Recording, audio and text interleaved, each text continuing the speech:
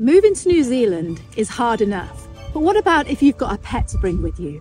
What are the quarantine facilities like? Where will your pet be? How will it be not being with your pet? All of these questions are a massive part of you moving to the other side of the world. Very happy to see the government vet coming in, doing the final checkup on the pet before the family came and was able to be there for the happy reunion. The kids crying and the dog running out and just the joy. In this week's episode, you're going to meet Brett. Brett is from Petwood Star Travel. He's a lovely, lovely guy, and he shares with you everything there is to know about bringing your pet to New Zealand.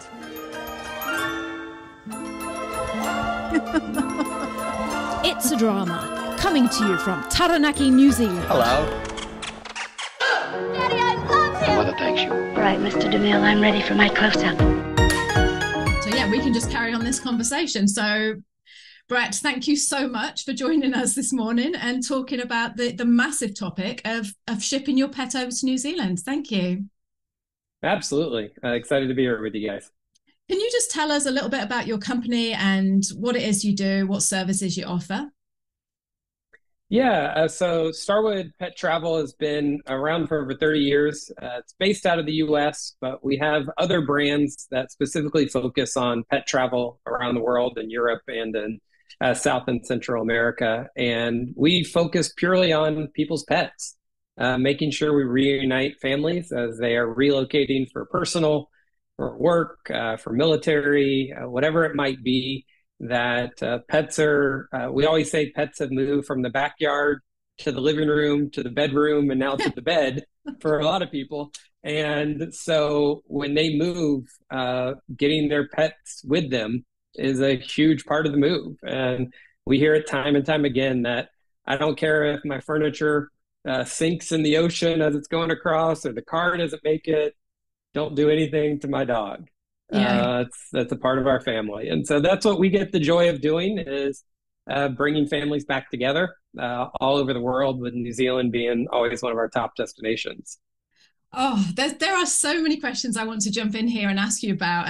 Lots of people on our community have used Starwood Pet Travel, so we love you guys already. But it's just we just want to jump in. There's always little questions in my mind. When we emigrated from the UK, we didn't have pets, and I always think, wow, you know, it was almost like a relief that we came here and bought our pets when we were here. But yeah, they're more important than your kids, Brett. You know, they're just... Yeah, but you know what? I look at people and they spend money on bringing pets over to New Zealand, and it's cheaper than kids. Yeah, exactly. That's what I'm saying. A lifetime of kids is just a fortune. It's just like you need another mortgage, don't you? So yeah, as a dad of 3 girls, I definitely understand you right now. For sure. Yeah, I looked it up the other day actually, and something like if you have a child, it costs you something like $300,000 or something like that. A day. It's crazy. Yeah. So you ship worldwide then. So you can deal with people in the UK and South Africa. Is that right? You ship worldwide. Yes. So we have different brands that are in the different areas. And so we have staff in those local. When we always tell people when they're transporting their pet, where the pet starts is the most important piece, because most of the work is going to be done there. The vet work, the planning, the flights. And so each country, if you're leaving from Japan, there's different rules compared to the UK, compared to the US. And so we have teams that work in each country to make sure that the vet appointments, because we like to help the customer out full service. So a lot of times people are hiring us to bring their pet to the vet for them to make sure all the paperwork is correct. Because the worst thing you could do is after all months of planning to come down to technicality. And there are some countries, it literally comes down to the color of ink used on the piece of paper. Or Mexico is famous for refusing things if it is month, day, year instead of day, month, year. And something as small as that a vet doesn't spend a lot of time doing paperwork for people's pets going overseas. And so we're our team, that's what we focus on. So we're able to help people ensure that all those things are proper. So it's the shortest travel possible for a pet. Yeah. Do you know what? I always say this. There are some things when you're emigrating that you spend money on. getting an immigration advisor. I know we didn't, but it was like 13 years ago, so it was a lot easier. But now when you look at the paperwork, when you hear the stories of people who are trying to do it themselves, and like you say, you know, there's just some things, look, if you can afford it and it can make your life this easier, just let the professionals do it. Yeah, just let them help you out. I remember just down to, like you're saying, with certain things, it was like, you need a certified copy of your birth certificate. And I'm like, well, this is the original birth certificate. Why do I need a certified copy of it? And it's you don't realize that you get that from the registrar, like, you know. And I remember when our kids were born and getting them registered, he said, do you want a certified copy? And I'm like, why do I need that? And he said, oh, you never know. And I said, how much is it? He said, £15. And it was cheap, like, you know, and it's like, yeah, I'll have one of those. So that saved me so much heartache, you know, just those little details, isn't it? Just one thing. Yeah, you know? It is. We had this famous chef in the States, and we moved her pet, and she did a podcast after the move, and she said a funny line that's always stayed with me. She told her audience, she's like, you don't want to know what I paid, but it was the best part of the move. Yeah. She's like, it was by far the best part of the move. And we always tell people it is going to be, when people relocate, it's already incredibly stressful. Yeah. And a lot of times people are relocating for work. And so a change of a job, change of house, all this stuff are already at the top of the stress pyramid. And then you put the pet in and all the unknowns and the uncertainties of what airlines to use and what paperwork and how to insure this. And so we always encourage people, like, if you want to try to do it yourself and the country allows, a lot of countries are changing that and not even allowing people to do it themselves, because there has been so many issues of incorrect crates to paperwork and issues at the airport. And as you can imagine, people get so frustrated. You get there the day of the airport, day of your travel, you bring your pet and the documents aren't right, and the airline rejects you, but you have your flight. And so now what are you going to do at that point?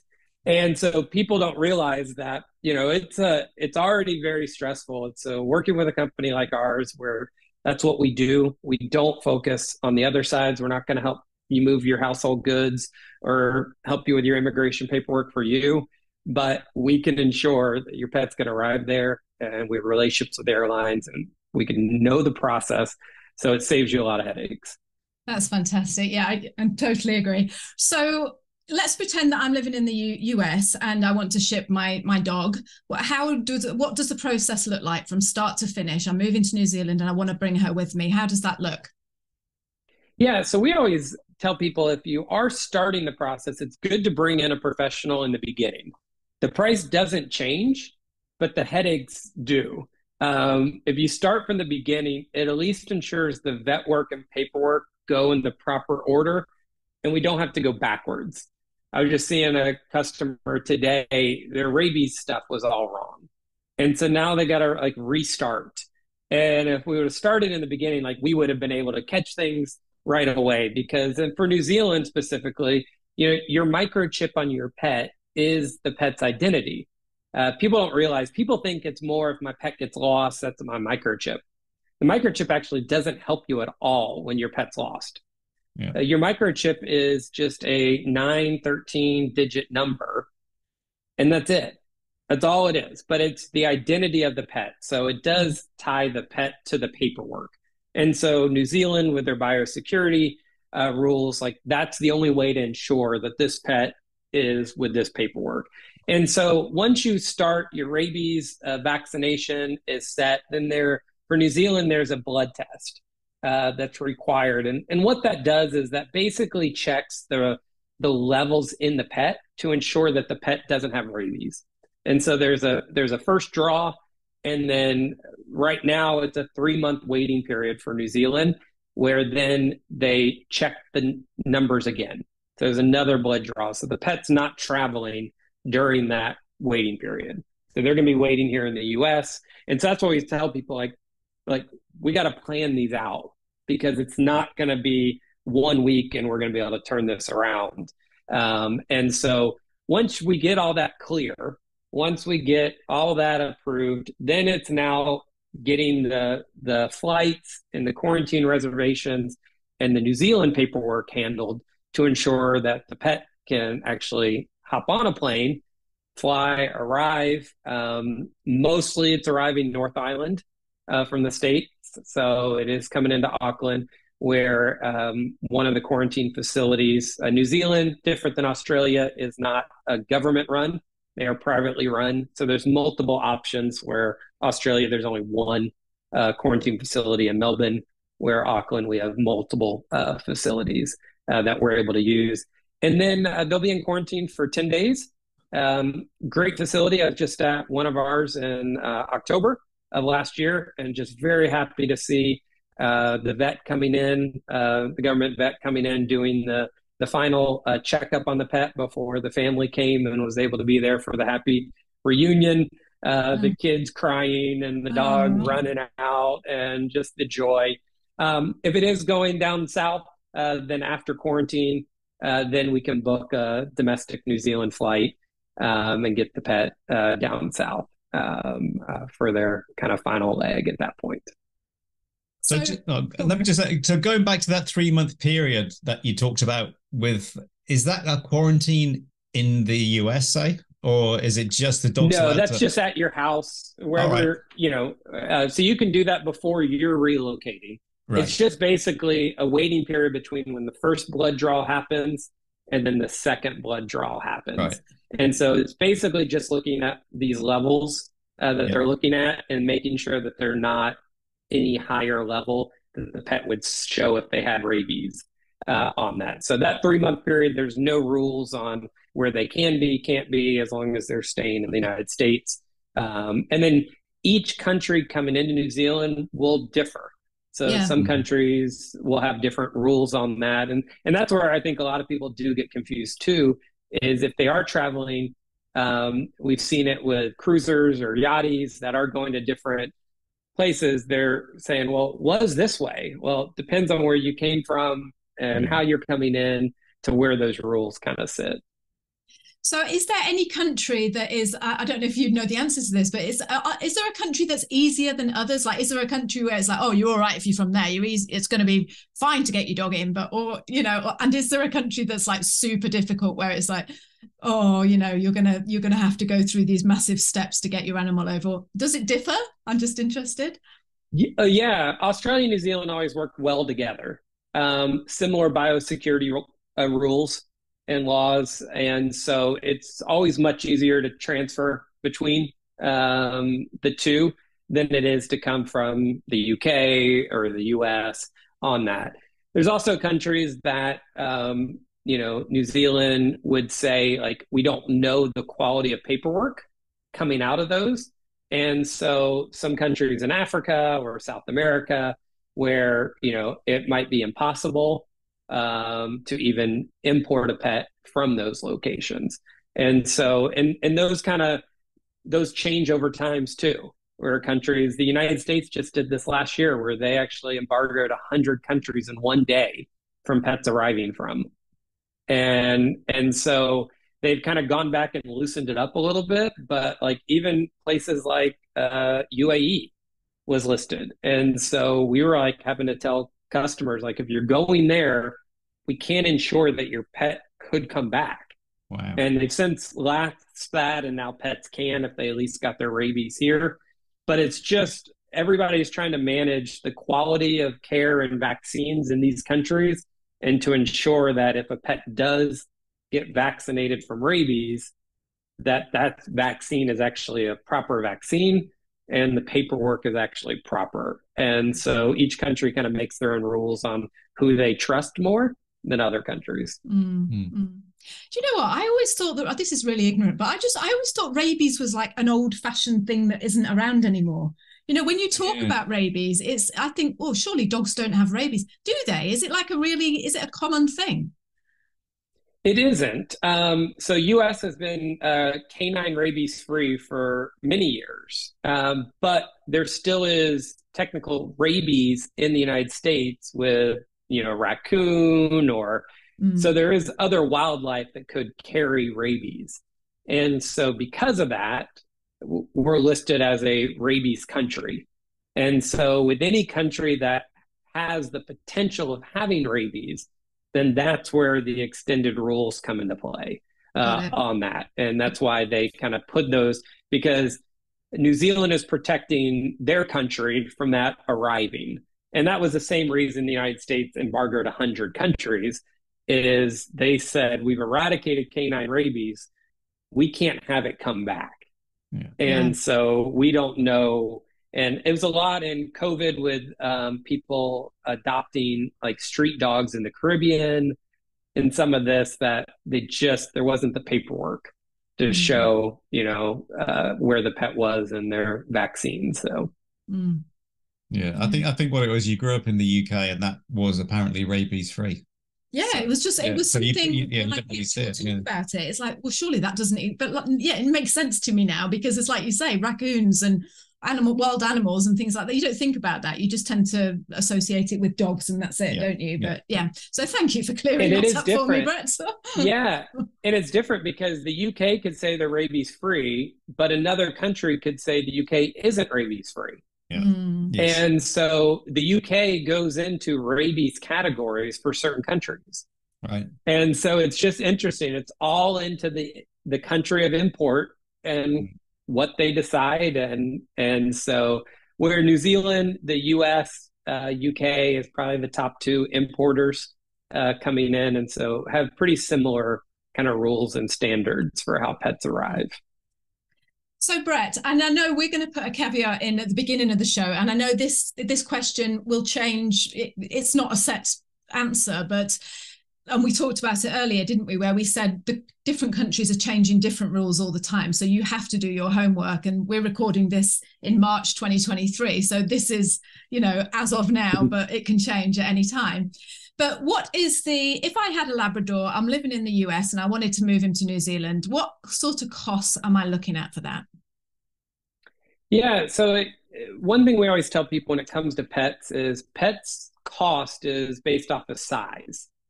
And so a couple kind of misunderstanding of pet travel is pets do travel in cargo.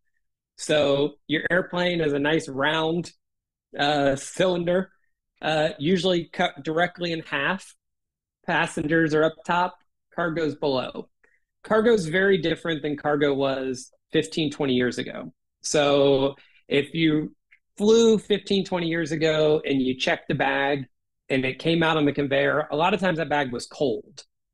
And you remember grabbing it and it was cold. Yeah. Now you don't ever have cold bags.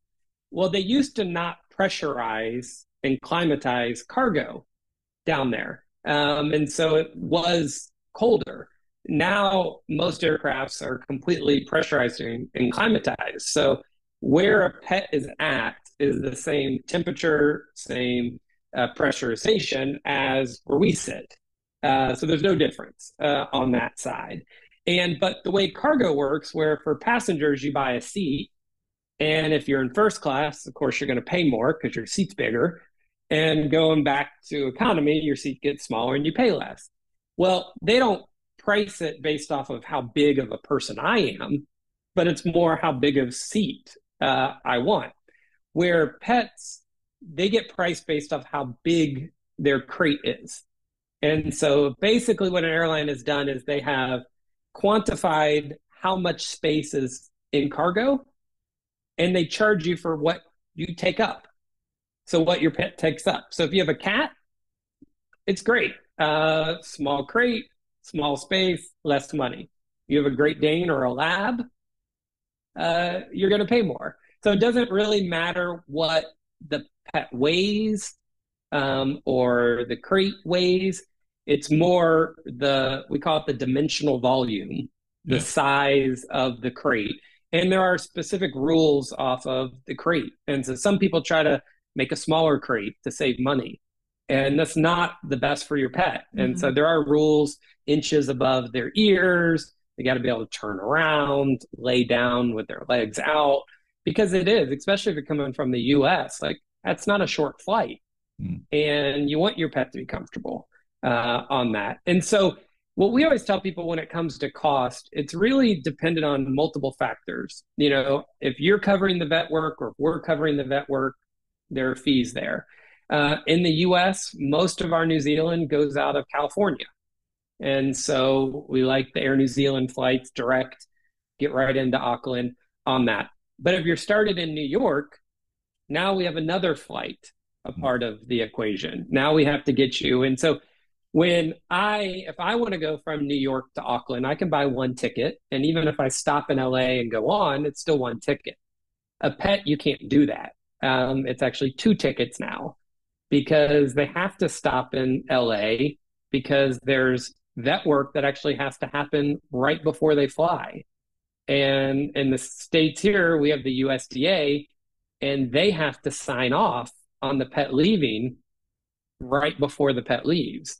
And New Zealand actually requires a crate seal where they put an official seal on the crate that they know that no dog or cat has been changed in that crate since the USDA sealed it. Yeah. So there's all these steps. And so it's always one of those hard things when people say, like, what is it? And so we always tell people, you're probably looking in the $5,000 to $10,000 range, depending on the size of your pet, depending on if there are multiple flights, if there are vet work included. We have the quarantine cost in Auckland. If you are down in Christchurch, and now we have another flight. And so it really is dependent because, once again, if you are going from New York to Christchurch, well, you actually got 3 completely different plane tickets. Yeah. And they don't give you a benefit of, oh, well, you already paid for one, so I'll give you another one for cheaper. And so there are a lot of kind of complications.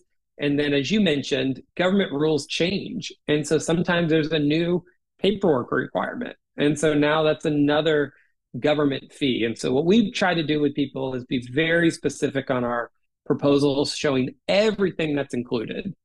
And because some people are like, well, I got this price. And we're like, well, yes, somebody did give you that price, but they didn't show you that you're going to pay this much for quarantine.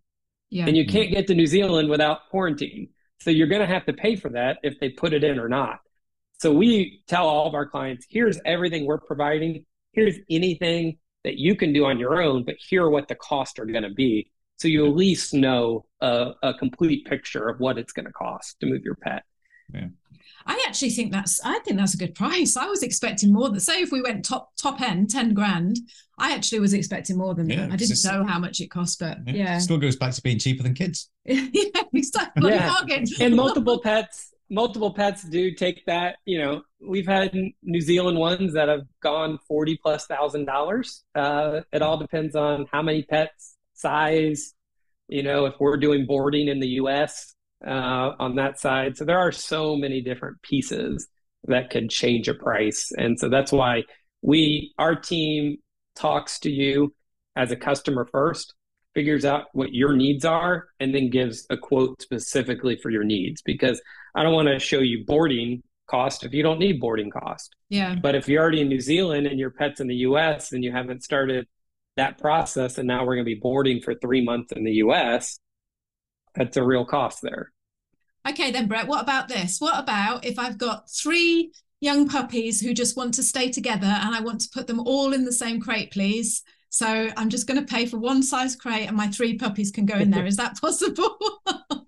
Yeah, I don't think so. I'm going to caveat this. There are certain routes where if it is under a set age and you can prove it's the same litter, they do allow, I think, 2. I don't think that's New Zealand on that. I know domestically in the US, you can do 2 from the same litter if it's under, I think, 6 months of age. Wow. What we see is there's not many puppies going from US to New Zealand just based off of the time. Yeah. Because by the time you're done with all the stuff, they're not a puppy anymore. Yeah. And so the cute little golden retriever you saw in your picture now is 60, 70 pounds before they're arriving in Auckland. So what is the most unusual pet you've ever been asked to ship? Yeah, we've had some fun ones. We did a grizzly bear for a movie. And so from Los Angeles to Cape Town, South Africa. And so we had to arrange that. We've done lions. We've done the Aflac ducks. in the States, the insurance company Aflac. We've done their ducks. So yeah, we've done some Wow. Hollywood for movies, and so, but mostly cats and dogs. It's just cats and dogs. Does anyone ship Yeah, rabbits? Can you ship a rabbit? You can. My daughter has 3 rabbits, and so I love little bunnies. And but different countries have different rules again when it gets outside of dogs and cats. And so we just actually helped a lady I was tagged on Facebook to a girl in need. She had couldn't find a job in the state and lost her visa and was having to return home to Vietnam, and was just so sad because the bunnies were what kept her together during COVID. Wow. And now she was going to have to leave her 6 bunnies behind. And then my heartstring just like pulls, because I can't imagine my own daughter not being able to bring her bunnies. And so we have successfully got them to Vietnam through Cambodia and ground into Vietnam. And it was very circuitous routing, but they're back together, and we're very happy that we were able to kind of help her keep her family together. So that's a nice story. That's lovely. Well, another one. What about reptiles? Can you do reptiles like snakes and stuff? It's what we see is, like, we call them companion animals, and so I'm not saying snakes can't be a companion animal, but when you get into what it costs to move a pet, you usually see the dogs and cats. People are more apt to spend that. When you get into the goldfish and hamsters, people aren't as likely to spend. And each country, the rules are so different. Some countries it's a hard embargo. No, these type of animals cannot come in. Other countries say they can, and so that's why you really want to talk to somebody that would know, to be able to say, okay, if it is bunnies. Because even the crating is different requirements. And so you can't just put a bunny, in, a certain crate that might be okay for a dog in certain countries. It might have to be different. And so, but it really comes down to those individual countries on what they feel is available to come in and what they want. Some even on breeds. Some countries, it comes down to breeds of dogs. Certain breeds are banned. And so stronger breeds sometimes are banned in certain countries. So some countries, if the ears have been snipped or the tail has been doctored, those pets are not allowed in. And so it really kind of runs. That's why our industry is very interesting, because it is trying to figure out, okay, what are my rules here, but what are the rules there? And for each pet. Yeah. And going back to that heartfelt, the girl in Vietnam, I just think this is a big question that comes up on the group as well. Is like, these people are handing over their, the love of their life, their pet. Just do these animals get any cuddles, or do they have much human contact, or is it just like no one is allowed near them because they're in like this crate? And how does that work? What does that look like? We try to make sure that pet travel is as stressless as possible. Now, travel is stressful in general. For humans, it's stressful. I was just flying last week and just walking through the airport and seeing some people running with their bags. You got some people, just stressed out at the ticket counter, and it's stressful. And so we always say, like, we want to ensure that it travels as stressless as possible. But each pet is so different. And so there are ways to kind of help mitigate that stress. And so, like, one of the ways is if your pet isn't comfortable with their crate, we always recommend getting that crate ahead of time and getting your pet comfortable with the crate. One of the issues we see is when a pet's not comfortable in that crate, they already can feel your stress and anxiety. And so when you put them in that crate for the first time, and that's the time we're picking up to bring to the airport, like, that's a very stressful time for the pet. So we recommend, we have like a 3-week process where bring the crate in your house, keep the door open the whole time, but like throw a ball in there for the first week. Second week, put food in there. Don't shut the door. Let the dog come in and out, eat. Third week, put their food in there and shut the door while they eat. And then you let them out, just as a way of kind of getting them used to it.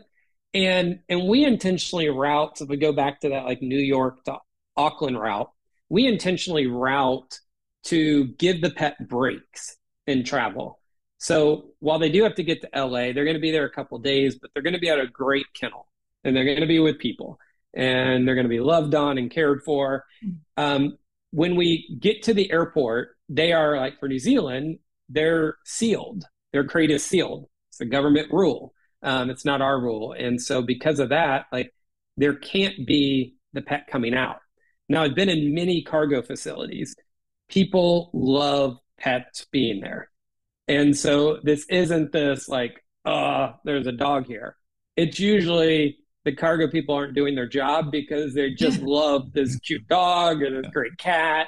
And so I have seen many times cargo employees talking to the pets. And I, because I think it's so important to use airlines that we can trust, I intentionally go around the world to visit airports to make sure that pets are actually being transported properly, to ensure when we tell a customer going to New Zealand, that's why I was there in October, is to watch the whole process of how pets are coming off the airplane. And so once they do arrive in New Zealand and they get to quarantine facilities are just amazing. They are not, there. A lot of times there's TVs in the kennel runs for the dogs to watch TVs. The catteries are great, multi-levels. They can jump all around. They can put siblings together a lot of times in quarantine. And so kind of as they are traveling in separate crates, that when they get to quarantine, they're kind of back together again. And so you don't work in this industry if you don't love pets. Yeah. And so you don't work at quarantine if you don't love pets. And so we all know that the pets are stressed, but we also know that the pet parent is usually much more stressed than the pet. And so it's mostly common the pet parents fear that, you know, they're not the only pet to ever fly. Millions of pets fly every year. And so, you know, could be a stressful 10 days as you wait. But you know, a lot of times quarantines will give updates to let you know, the dog's eating and going to the bathroom great. And so those are the kind of pieces we try to make sure that customers know the process so they're less stressed during it. So the crate, do you get to keep the crate afterwards, or is it just like a flying crate, or is it like just like a precision pet crate? Yeah, it's a crate that most people don't want in their house. I was gonna say, it's not. A lot of people use in the States, people use those wire collapsible crates that they use to crate train. The ones that are allowed for pet travel here in the States, we use kind of the rigid plastic crates. If you're coming from the UK loves to build the crates specific for the pets. So most of the UK crates are wood. Coming out. And so it is, I'm an environmental guy, and so I hate it because I feel like it is a large waste of plastic or wood, because you get these crates and it's kind of like, what do I do with it now? Yeah. So we do try to reuse as much as we can. People don't want them. We sanitize them, clean them back out, and kind of, but we have a lot of people that go to New Zealand and then they get another change in their employment or something, and they are going to travel. And so we do have pets that, we had a pet go back and forth to China, I think 27 times back and forth. And that was his owner's job twice a year, just went back and forth. And so we always tell people, if there is that chance, keep the crate, because you don't want to spend money that you don't have to. But it also still has to be in good working conditions. So sometimes people throw them outside. And if that door is getting rusty or whatever, they won't be approved. And so they do have to be in good quality. All right. I think it's absolutely wonderful that you're taking the time and the effort to come to New Zealand and walk through the quarantine facilities and look at how these animals have been. I think that's wonderful, Brett. I really do. It's just, it's a testament to your company, because you don't, just being on the ground there and having it all firsthand. I think that it's such a reassuring thing. I think that's fantastic. Yeah. So. It's really important to me. And, I've always said for our company and then for the industry, I want to raise that bar in pet travel. Pets aren't commodities. They're family members. And so, I was working with an airline, one of the largest airlines in the world. And I said, for your passenger side, the bar isn't, well, we just didn't die when we fly. Like, that's not the bar we set. But for pets, a lot of times it's like, well, at least they're alive. And that's not how pets should travel. They're family members. They should travel as best as possible. We know a lot about ways to mitigate stress in pets. We know airlines that really care about pets. And there are some great airlines. And sure, there's some bad stories out there. But, all in all, for the percent of pets, like, it is a really safe way to transport your pet. And I know, because we hear it every day of the week, like, I can't leave a family member behind. I'm not leaving one of my kids behind. I'm not leaving my spouse behind. And so, like, I got to figure out how to make it happen. So what does it take to do that? So, we keep that bar. I want to ensure people, our salespeople tell people all the time, like, we're not just telling you something, we're proving it. We've been on the ground. We've seen it. It's important to us to actually do that. We actually even send videos. We filmed videos in New Zealand of quarantine, of this process from Auckland, just to say, like, this is important to us that we actually do this in the country, not just speak about it from the US side. Yeah, exactly. Yeah, that's the thing, isn't it? It's true. Is it true, Brett, that pets can watch TV on the flight? They cannot watch TV on the flight. Right. No TVs down there. No TVs. No eating even. No food during travel. People do. It's amazing what people do try to fit into the crates. Yeah. And we tell people, especially when you get into a country like New Zealand with quarantine, like, things aren't allowed because they don't know what bug or could be in that. Yes. And so, like, we tell people, like, don't put the favorite toy in there. Don't put, now it's common for, like, AirTags, the Apple AirTags, to be slipped on so people can track. Yeah. Well, those don't make it. They get destroyed because AirTags actually have a battery compartment. Yes. And technically they say there could be a bug. They got into that, and we don't want that in our country. And so we tell people all the time, like, let's put a nice bedding in there. But after that, like, we don't want anything that has such sentimental value because it's not going to make it through quarantine. They're not going to keep those things for you. So that's good to know. Yeah. And oh God, right, I'm going to try and keep this short because I know this was we're taking up quite a bit of time. But listen, if this is the other thing that comes up as well. So what about people who've got an animal that is really getting on a little bit, getting a bit old, and they're thinking, oh, maybe we should put off our move to New Zealand for another 3 or 4 years because I don't think, my dog will make it or the cat will make it. What would you say to people like that?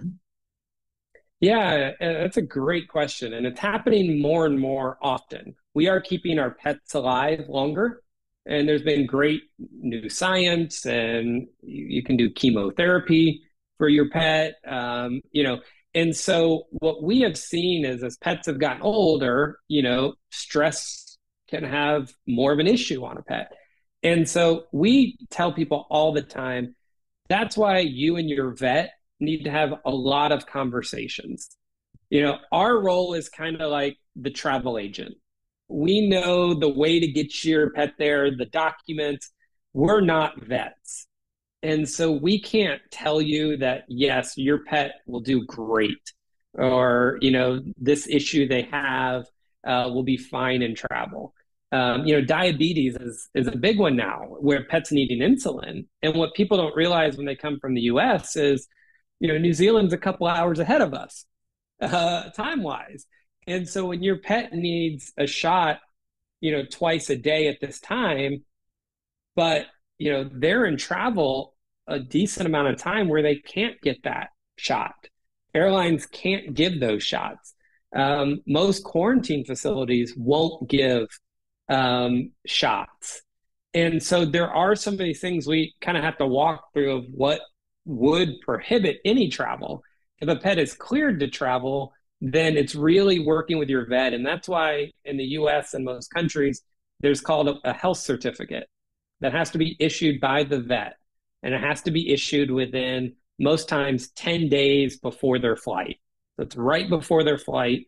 And it's a vet doing a full exam saying, we feel from our expertise that this pet is fit to fly. Mm-hmm. And so we take that and say, okay, if a vet is signed off and the customer is signed off, then we're moving forward with travel. But we help people because we put it in 3 different categories. One is elderly pets, and elderly is also dependent on size. A large dog is elderly a lot of times at 7 years old, where a small cat might not be elderly at 7. So we have elderly, we have pre-existing conditions, and then we have breeds. So flat-nosed dogs or snub-nosed dogs, be it like a French Bulldog, Boston Terrier, sometimes they have a harder time just breathing normally.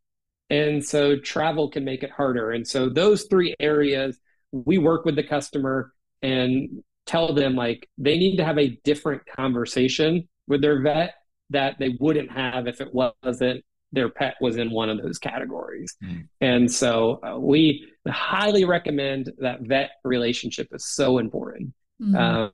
They're the experts in this. Mm. And that's where, sadly, we see it where somebody's moving and they're like, we know our pet's old, but we can't leave them behind. Mm. And it's just one of those things. We've seen it time and time again where pets have done, those elderly pets have they're troopers. Yeah. Came out great, not stressed at all. And so you just never know when it comes to a dog or a cat. But that conversation with the vet is really important. Right. Yeah, that's great advice. So is there anything else that I haven't asked you that you feel as if you would like to say? I think, what we see is places like New Zealand, while it's really harder to get to, if you are looking that you're going to go there, but you are moving again somewhere else, just know a lot of times where you're going is going to be much easier. Coming into the States is so easy. There's no quarantine. It's great. It's very easy. So if you are frustrated with the process to get to New Zealand, if you ever leave New Zealand, then you're going to be like, this is just a breeze. This is easy. So that's brilliant. And then second, just plan ahead. We have people that have already booked travel for, 2024.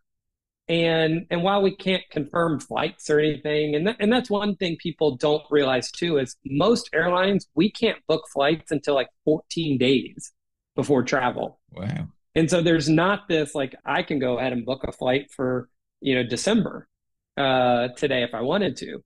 But most pets are only getting booked within a very short period of time.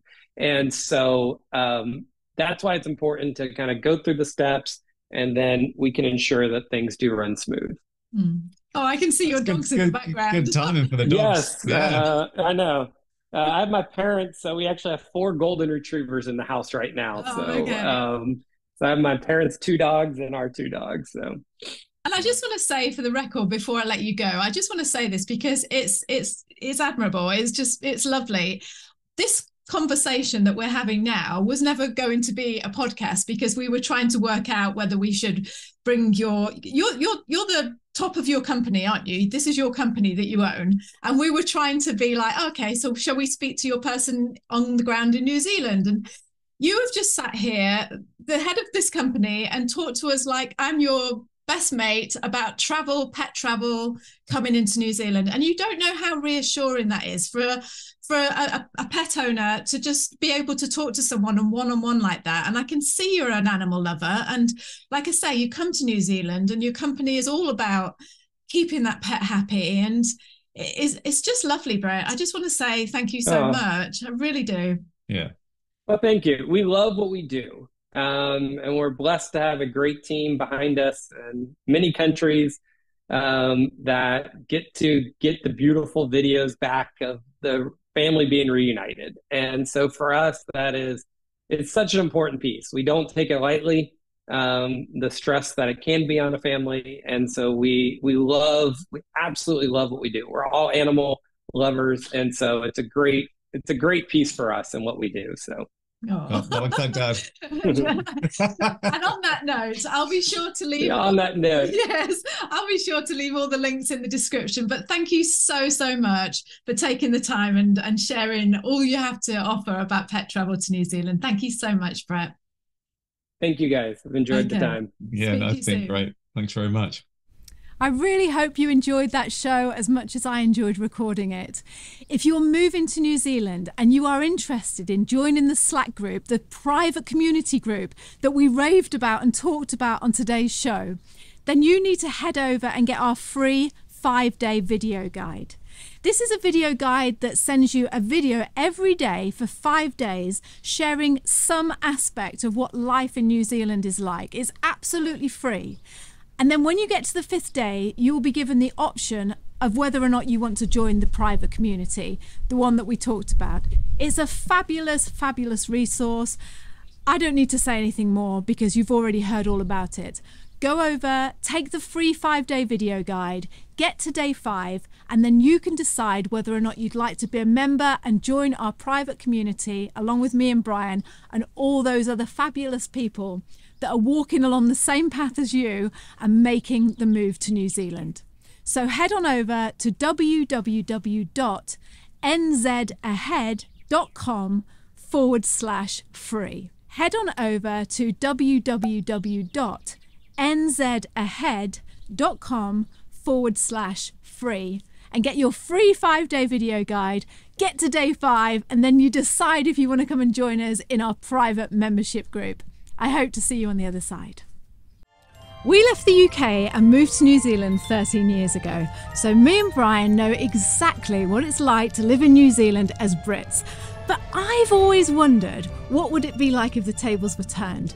What would it be like if a Kiwi moved to England, for instance? What would you say the lifestyle is in New Zealand? How would you just sum it up? Again, it varies because my dad ran a pub in Greymouth, and I went from Christchurch to Greymouth, and it was like going back about 25 years in New Zealand terms. Oh, God. God knows what it was like going back from here. In this week's show, you're going to meet Tim. Tim is a Kiwi that left New Zealand 14 years ago to go and live in the UK. In 3 weeks, he's returning back to New Zealand to live. He's bringing a wife, 2 kids, and a 20-foot container filled with furniture. Let's go and find out all about his life and why he's coming back to New Zealand.